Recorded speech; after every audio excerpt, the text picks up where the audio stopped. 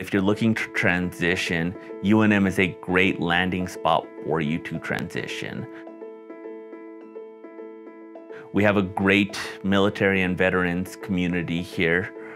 I don't feel like there's a single person here who, if they were prior service, that I couldn't go to them and say, hey, I'm having this issue here, can you help me out? And that they wouldn't either help me out or at least point me into the right direction. Right? Because military is absolutely a fraternal bond. You put on that uniform and you wear it correctly for any amount of time, you're one of us. Before I started my role at UNM, I'll be honest, I was kind of floundering.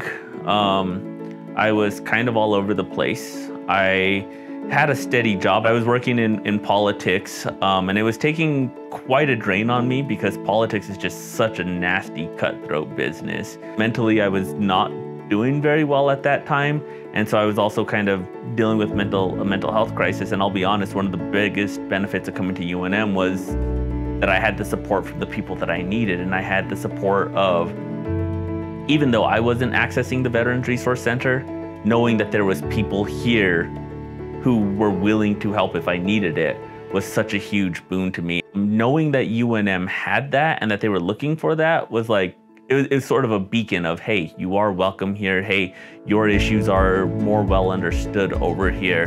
Come on, we got you. This is kind of your place to be safe and warm and that kind of stuff. And that really helped steady me out.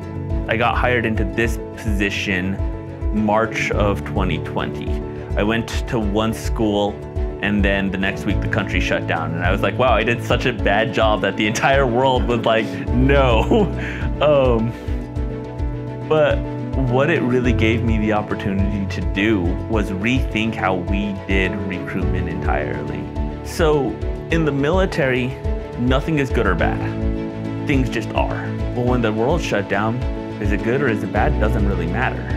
What's our objective and how do we go forward? And that really allowed me to keep myself level-headed, go forward, and those plans that I was talking about, that I was discussing, the ability to say, what are our strengths, what are our weaknesses, what are their strengths, what are their weaknesses going to be, and how can we ally with schools, how can we ally with students, how can we ally with teachers, go forward.